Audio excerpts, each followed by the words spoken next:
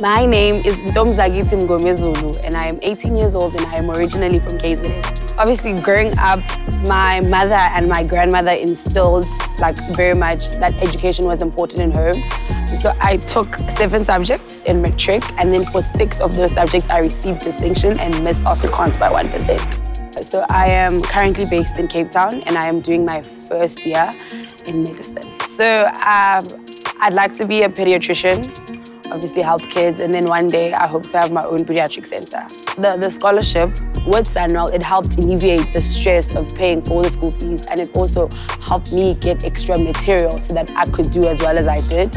Hi, I am Ntombi, and I am part of the Matric class of 2021.